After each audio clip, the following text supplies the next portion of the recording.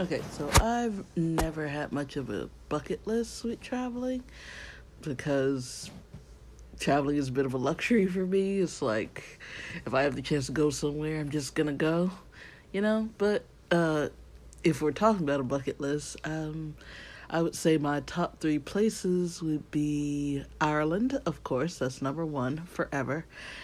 Scotland, of course, that's number two. And then Italy, of course. I'm obsessed with like Italian art and stuff. And I'd love to try some of the other foods because I really don't think Olive Garden comes close.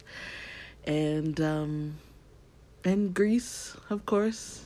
And honestly, that's about it. Well, Africa too, of course, homeland. So yeah.